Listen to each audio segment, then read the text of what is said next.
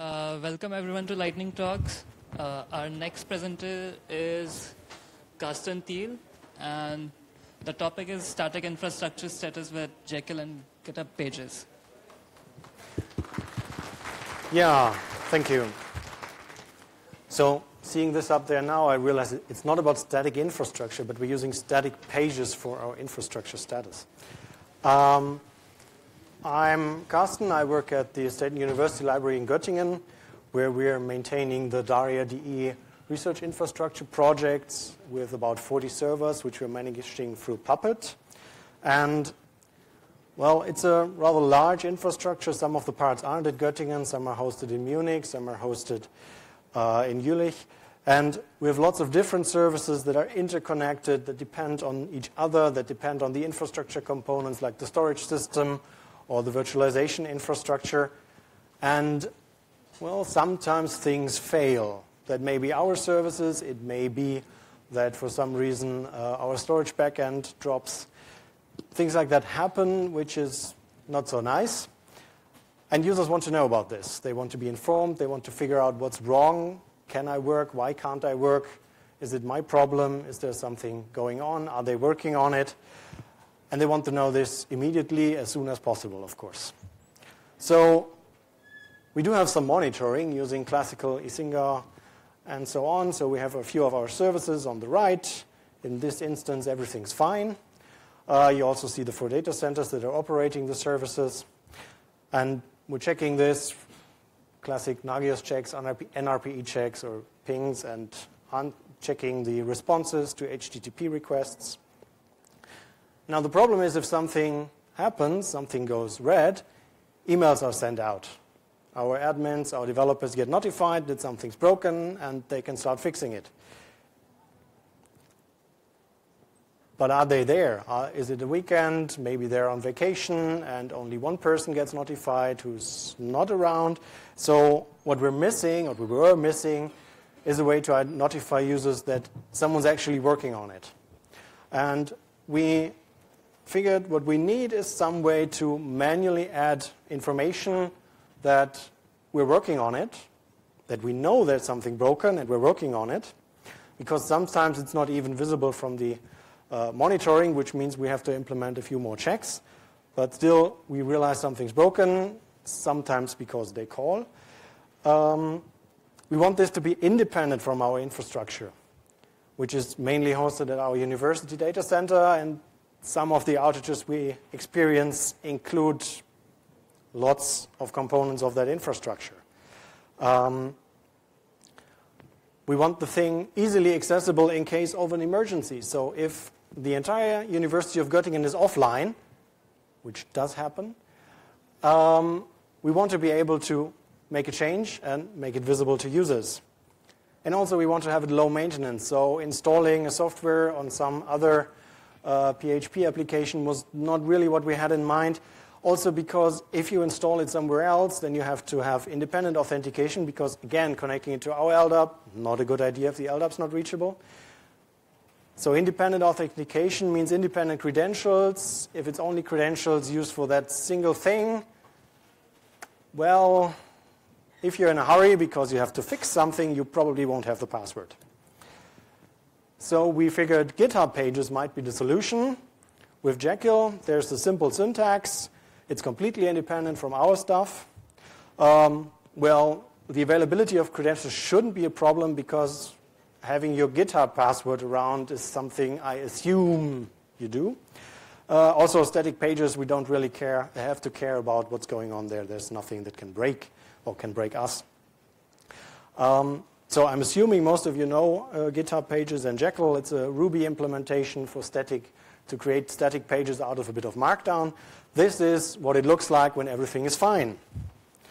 We have a green box in the middle, which says all services are available. There's also information on how to contact us if there's something wrong. We also have an independent Twitter account that we're only using for notifications. In that case, it's a bit more tricky. Does the right admin have the password at the right time? Not as trivial as having their own GitHub passwords. And also a problem is that in the heat of the moment, you don't think of all the things that are broken, right? So if something breaks, like the storage breaks, or one kind of storage, because we're using more than one kind of storage, what does that actually mean? Which services are affected? Because if I'm saying to the users, our store next instance is broken, no one's going to know what I mean. So for this, we implemented Jekyll collections, which is a way to have our infrastructure inventory directly there in the GitHub repo as well. And including these dependencies on each other, dependencies on our infrastructure components, such as the storage or the virtualization environment. So we're running this on plain GitHub with Jekyll, but without any additional comments, so that GitHub can actually compile it. So it's possible to open the web browser and directly commit from the web interface if needed in an emergency. We have our infrastructure inventory in there as collections. On the bottom, you see a graph that's rendered from these collections. It's not rendered by Jekyll because, again, we're using GitHub directly. So this has to be created independently, but the code is in the repo. This is not the entire infrastructure. This is just the thing we tested it with. Next thing is to get this filled up. We're able to put out announcements for upcoming maintenance windows that might have some implications, because if we're rebooting stuff, that might take a few minutes. And if we're doing major upgrades, this might take more than a few minutes. And we're doing dependency resolution with recursive liquid templating. Now, if you've ever played around with Jekyll and liquid templating, this can be tricky because it's hard to debug. You can't just output debug notifications. If the compilation of the template fails, Jekyll will tell you compilation aborted. Maybe it will give you an error, but it's hard to, in these iterations of your recursive function calls, it's hard to know where you actually are. You can't just output all of the variable contents that you're recursing over into the console just to look at it. It's a known limitation of how Jekyll works, that it's not that verbose, even in verbose mode. So what happens if we do a git push? GitHub will build the page using its internal tooling. If there's a problem with the dependency, this will break, because then the system won't find the right entry in the collection. This means if you've mistyped the kind of storage solution that's broken, then this will immediately give you a notification back to your email account. Again, it's not very informative of what broke. It just doesn't work. We can decide on a few things, whether you've inserted something that's wrong. If you've mistyped your object, then it's a different error, but it's always only division by 0. It's just, we can tell you if you try to divide 4, 5, or 6 by 0, and that then tells you what you did wrong. We're running Travis CI independently from that as well. Travis CI checks whether that graph is up to date. So the graph is, and this image is also committed, and Travis will recompile the graph. It will also break it if it can't compile the graph, which it could do for different reasons. And it will also do some some network analysis, whether the new graph is identical to the graph that's already in there. We're also rendering everything that we're currently announcing as broken or as upcoming problem in YAML format, for the trivial reason that we want to have a history function which is not dynamic. So let's first look at what it looks like when it's broken. This is a service disruption with the FOSDEM service disruption, with a screenshot showing an outage that affects these 5 services. We can change the text in there, of course. That's a small YAML file where you insert the title, and also the things. And you can insert data that says it's already fixed. It will still be in the data, and so we can use it for the history. So this is the history file that shows you that there was a problem sometime last year.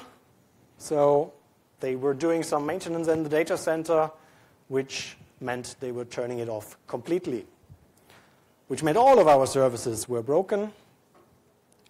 Well, it was a Saturday, so for most people that was not too big of a problem. But this is what our message back then looked like. Back then we were still doing hard-coded HTML documents. Now we're up to Jekyll with independent resolution, so that's easier because we had to, and this is where the idea came from, when this became clear, because, I mean, they did announce it more than a month in advance, we were putting this list together of things that would be affected and discussing, well, what do we put on there? What do users actually know that we have? What should we tell them about? Which services are relevant to end users? Which are more relevant to developers? Maybe we need also to put some of our internal APIs on there because some of our developers develop independent, other research projects develop independent systems that use our internal APIs. So there's a few things left. One is that we need to have the full infrastructure encoded in those YAML files, in those collections. One is to get those YAML files actually from our planned config management database, because as you've seen for those 7 services, it was already rather complex graph. It will be more complex if we go up to our full 20.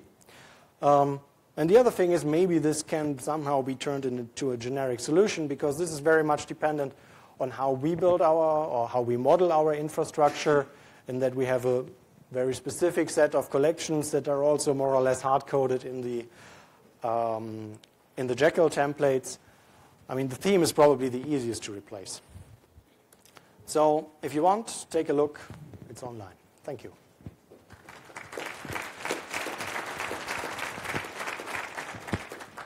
Thank you, Carsten, for the talk. We still have some time for questions, if anybody has one.